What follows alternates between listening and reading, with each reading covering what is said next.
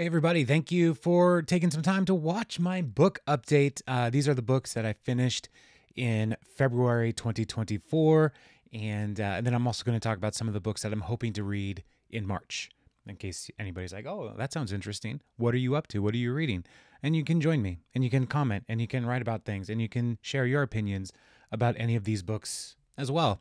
And so, so if you want to follow along with my reading, I used to be on Goodreads more, but I switched over to Storygraph, and I'll include a link to my Storygraph profile. I think I don't know, in the comments, and you can follow along with me there. But yeah, Goodreads became just a little too clunky for me, and so I'm making the switch over to Goodreads, and or to Storygraph, and that means I lost a lot. I'll lose a lot of just the tracking of what I read last year, but it's fine. I'm starting fresh. So in January, I completed 10 books, and February, a little slower, and that's okay. Excuse me.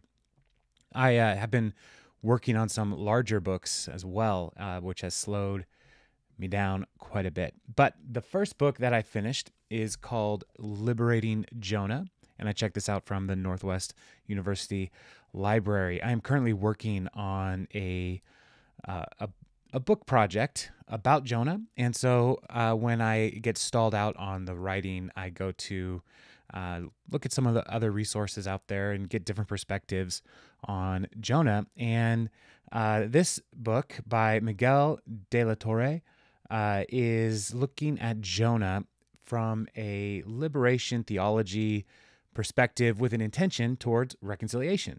And so if you are a theology nerd, then that makes sense. If you're not, then that's okay. This was good. There were several things that I tabbed that I will take notes for and potentially refer back to for my my project that I'm working on. But Jonah is one of those books that I just love so much, and every time I get to talk about it, I love talking about it. And so my project is not so much looking at liberation theology and reconciliation as much as identity and calling in the book of Jonah. And so there's not a ton, but there's still really interesting information and perspective in this book. And so it wasn't my favorite book on Jonah. It wasn't my favorite book that I read this month. On Storygraph, I rated it 2.75.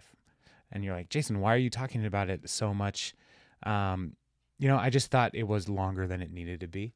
Even though I have several tabs, it was a little long. And I don't know if De La Torre really was convincing in their point. And so, but it was a worthwhile read. I'm glad I read it. And I'm glad I checked it out from the library.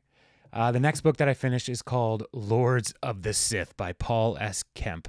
And this is a Star Wars story. It's about, as you can see, you got Vader, you got the Emperor, and this really is this was a fun read. And part of the lore around Darth Vader is like how intimidating he really is and how powerful he really is. And this book did a good job of giving that sense, but also creating some tension in him from with his relationship to the Emperor. And so, building towards where we know the story ends with the Emperor in Return of the Jedi and Vader and their dynamic, having some kind of tension between the Sith master and apprentice. This did a good job of building that. This takes place between episode 3 and episode 4, and at the rebellion on Ryloth with the Twi'leks, and all the nerds out there are just like, wow, Jason, you're really going for it. And I am going for it. But yeah, I enjoyed it. 4 stars is what I rated it on Storygraph. And if you're looking for a fun little bit of escapism, Lords of the Sith is great. This was also part of my Goodreads challenge, or not Goodreads, my 52 books in 52 weeks challenge. It's a book that starts with the letter L. And so I'm trying my best to get through some of those items. And then the next book that I completed was actually an audiobook. and an ebook. It's called Dead House Gates. It's book 2 in Malazan, Book of the Fallen. And I've been trying to follow along with the gentlemen over at Book Reviews Kill as they're doing their read through of Dead House Gates. And this book, the first book, Gardens of the Moon, Erickson really doesn't try to give you any help in making any sense of what's happening. You just are thrown into this world, and it's like, oh, there's a huge war happening, and what is going on? Dead House Gates is getting a little bit more clear, and it really is like you're trying to follow along with these characters and trying to figure out what is happening.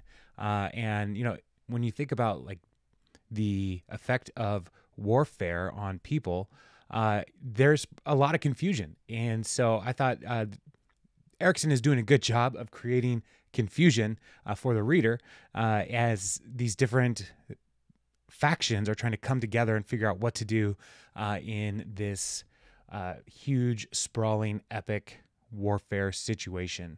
And so I enjoyed this more than the previous book. I gave it 3.75 stars on Storygraph.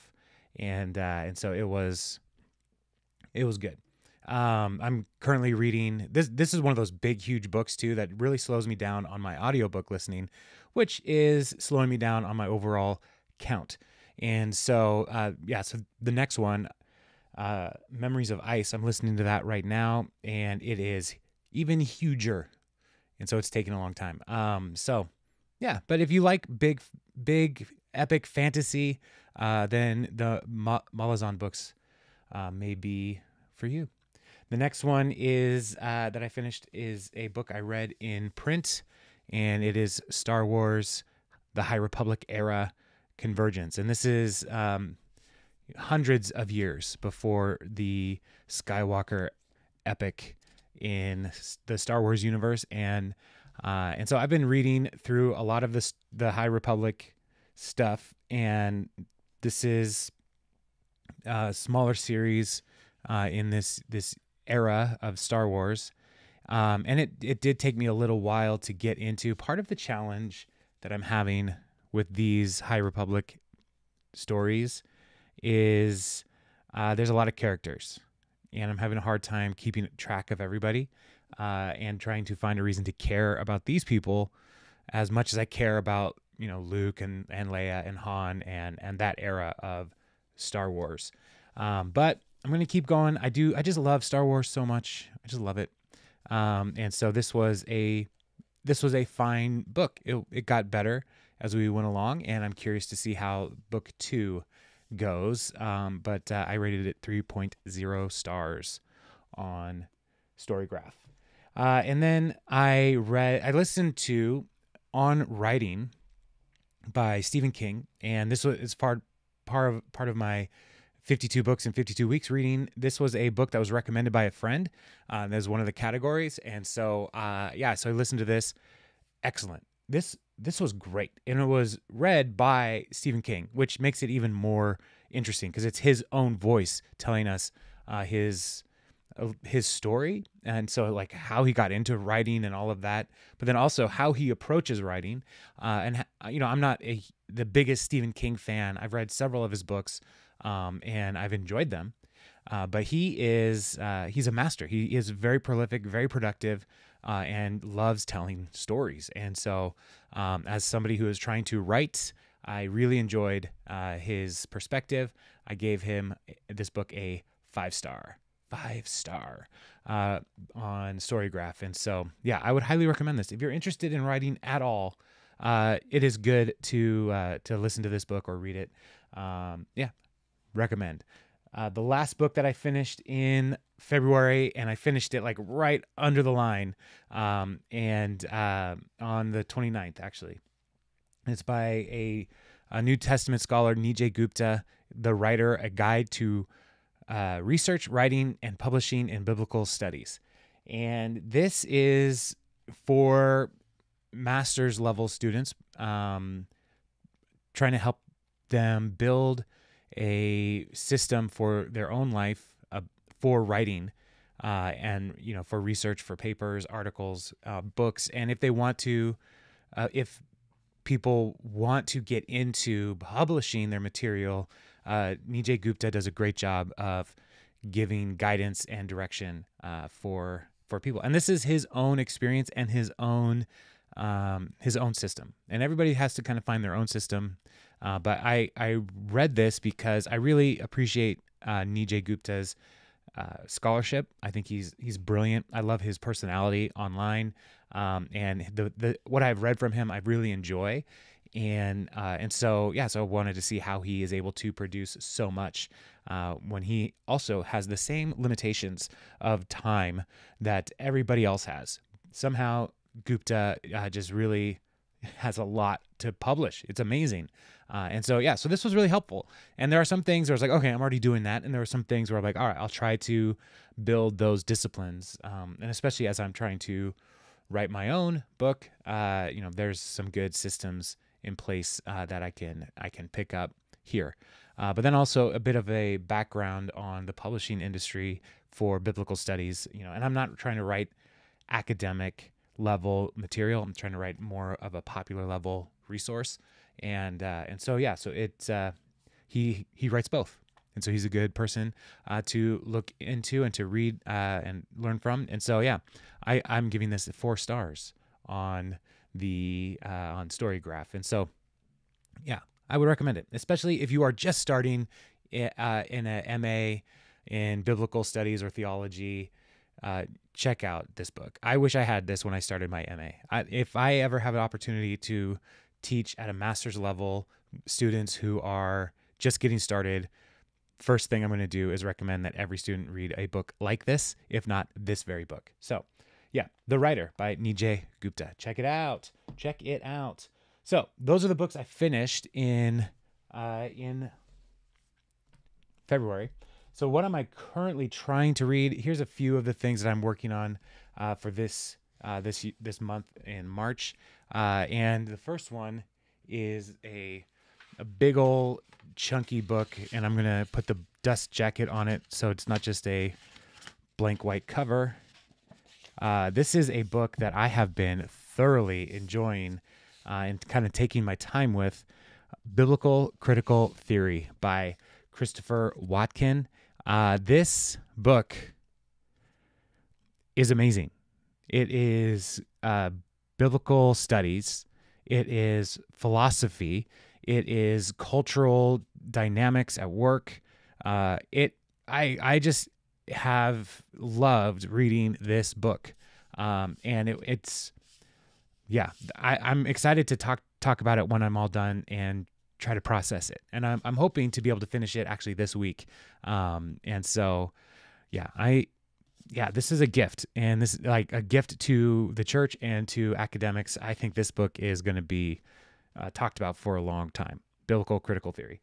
Another one, this is our staff book that we're reading for this month, and it's called The Relational Pastor by Andrew Root. I've read several books by Root, and this is one of his earlier ones.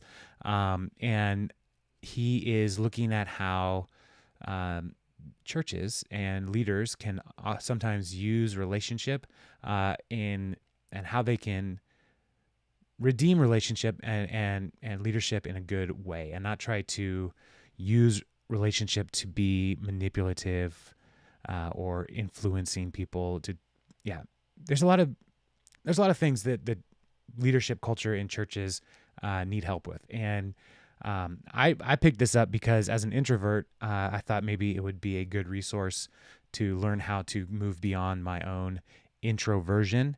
And so far, it hasn't really gotten into that, but I am enjoying reading it nonetheless. And then also, I have a couple of different novels that I want to read this month, but I just picked up on Saturday and started reading The Alchemist by Paula Coelho. I'm sorry if I said your name wrong. But this is part of my 52 books in 52 weeks, and I can't remember what category it fits in, but it's something that I've wanted to read for a while, and it's a shorter book, and I'm just a few, maybe 25% through it, and I'm really enjoying his writing style. It's very accessible, and he's telling the story of a young shepherd boy so far, and I don't know where it goes. I really don't know anything about this book other than it's very popular, and yeah, and so I've been enjoying reading so far, and I look forward to seeing how this one ends. And so, yeah, so those are a few of the books that I'm looking forward to reading in March, and I'd love to hear from you. What are some of the things that you are reading? What are the things that you're enjoying? If you have any thoughts on any of the books that I mentioned so far, then please leave a comment. If you want to follow along with my reading, you can go to my Storygraph profile, and you can see all the things that I'm reading there as well. But yeah, March is going to be a busy month for me as a pastor, and with Easter coming up, and so I'm not really going to put a lot of pressure to try to finish a whole bunch of books, and we'll just see kind of how things go. But yeah, thank you for taking the time to watch this video, and I look forward to hearing from you. Leave a comment, like, subscribe, all the different things that people say. Thank you. Have a great day. Happy reading.